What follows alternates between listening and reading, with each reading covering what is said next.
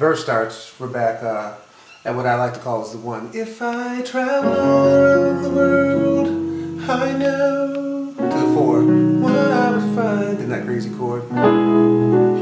Back to 1. Someone half as smart, someone half as sweet. 4, half as lovely and half as kind. 7, if I was the ruler of 6, a kingdom with 5, 4, a house of wives. This is important. This is C sharp over B.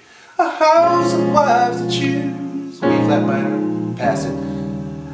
This is where it gets tricky. Couldn't even quite compare to what I've got right here with you. So if I stumble just a bit, trying to say what's on my mind. Now, this is where everyone gets sort of mixed up. We're going to E flat major. Please excuse me because I never felt. And that's how we get back to F sharp. The way that I feel inside,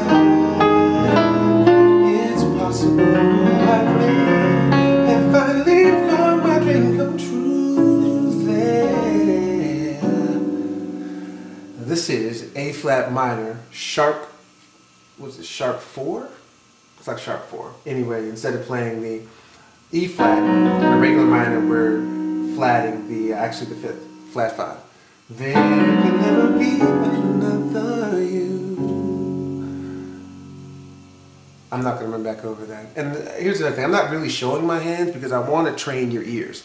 I want you to be able to listen to what's being played and get to the point where you can actually filter out all the things that are outside of that and really focus on the notes that are actually being played.